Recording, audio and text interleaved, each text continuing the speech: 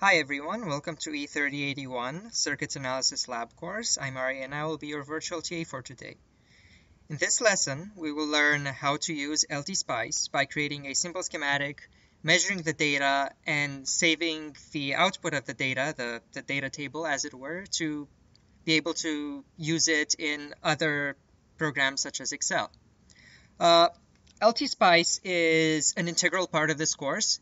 It is what we are going to use to simulate more complex circuitry before we actually get the chance to interact with it in real time, live, in the laboratory. And LTSpice is designed to have all the functionality of a real test measurement kit that you might see in the actual lab. So in order to learn LTSpice, it's worthwhile to perform the basic steps that we would do in analyzing any given circuit. For instance, one of the most basic things that we have learned in electrical engineering is measuring the value of a resistor. Now, how do we do that? Of course, we have the resistor here, and the simplest way to do it is to connect it to a power source like this, and we vary the value of the voltage of the power source while measuring the voltage difference across this resistor, and also measuring the current that passes through the resistor. And we can use the formula R equals V over I to obtain the value of the resistor. And of course, we take several measurements in order to more accurately determine the value of the resistance. So we can do that really easily in LTSpice, and let's go ahead and do that. So this is what you're greeted with when you open LTSpice for the first time. You can see at the top several options, several menus that open up to reveal more information. You can also see the status bar in the bottom right corner. If you look at the status bar, you can see that you have hints when you hover your mouse over every specific option. So for right now, we need to open up a new schematic, and as you can see, a lot of these buttons have enabled themselves. This is the main schematic workspace where you will add components, connect nodes, and do all the things prior to measuring the values. One worthwhile option to note is that showing the grid, now the grid is hidden, showing the grid makes it much easier to place and align components. So if you don't have show grid checked, please do that now. So as we mentioned before, as we did in our drawing, we are going to add a resistor. This is the resistor button right here. We are going to click on the location where we want the resistor to be, and the resistor has been placed. Now, if you look through all these buttons, you won't really see an option for a power source. That is because it is hidden under these components menu. And you can see that you have a lot of components. You can enter other folders such as comparators and so on. But for right now, we are just going to add a simple voltage source. So we click on that, we select OK, and now we have a voltage source that we can place wherever we want in the circuit. So let's do that here. Now we can connect the two components like this, and they are right now in a circuit. But we're not done yet. LTSpice, in order to properly simulate the voltages, needs a ground node. Now that's going to happen in real life as well. The oscilloscope, for instance, if you measure things with an oscilloscope, you will need to connect a ground somewhere in your circuit. Now the ground is connected, but we are not done yet.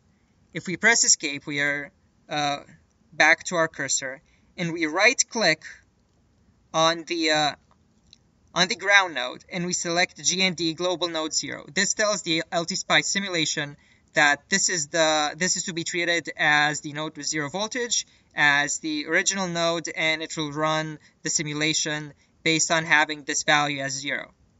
It is really important not to forget to set the global node 0 in the simulation, because otherwise the simulation will not run properly.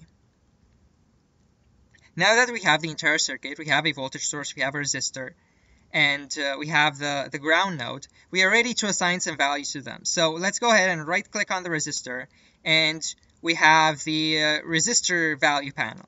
So we can go ahead and say we have 5K on this resistor. This is a pretty common and nice value. Now the real smart thing about LTSpice is that we can set tolerances and power ratings for more advanced simulations.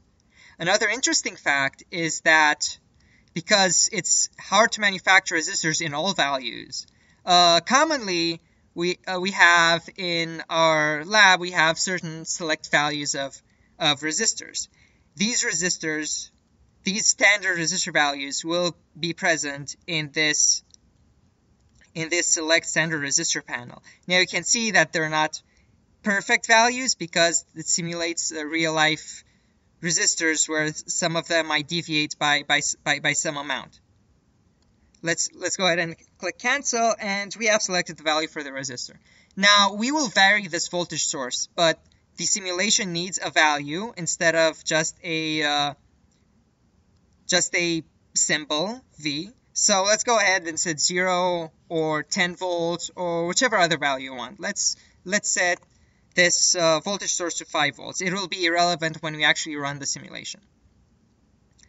Now we are ready to run the simulation. So we will go to simulation, and first of all, we will need to edit the simulation command. This is what we are going to do when we simulate the circuit.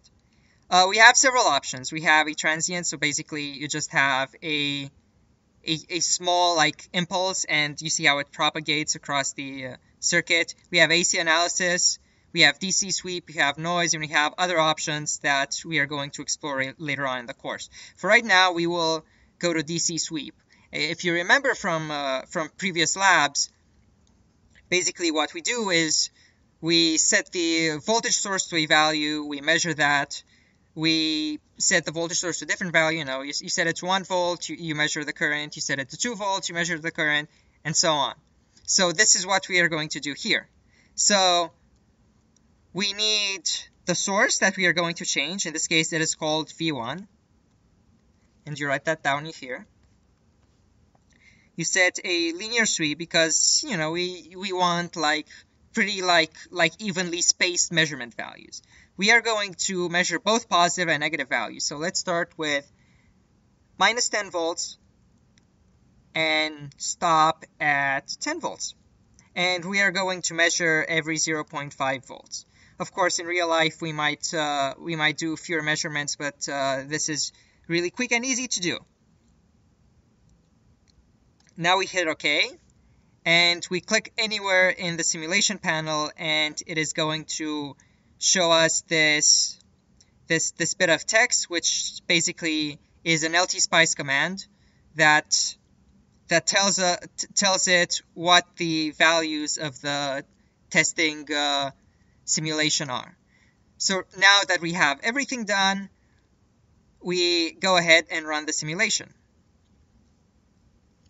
Now, for right now, we notice two things. First of all, the graph is empty. And secondly, the windows are arranged in a quite inconvenient manner. So we can actually go to window. Whoops.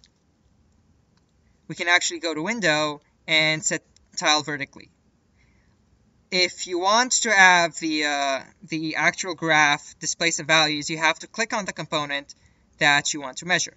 So for instance, we want to measure the current across resistors. So let's do that. And there we go. We have a graph that goes from minus 10 volts to 10 volts, and it displays the currents for each associated value. Now, if you right-click on the graph, you see several options. You see things such as zooming, panning. You have options for showing or hiding the grid. This is without the grid. And you can also mark the data points to show where the actual data points are located. Now that we have run the simulation, you can, of course, if you press escape here, you can select this window. You can click on several components, and it's going to plot more values. So for instance, you can plot the current through the through the source, as you can see, it's negative because of sign convention, and the resistor at the same time. You can show only one of them by just double clicking on any component, and it's only going to show that particular thing in the graph. Now we have our measurements, we have our simulation run, and now of course we want to have the data to use it, for instance, in Excel, or to write it down in our notebook, or to compare it with actual measurement data in the lab. So let's go ahead and do that. What we do is click on File, first of all, select the graph window, because otherwise the option will not show. You click on File and Export.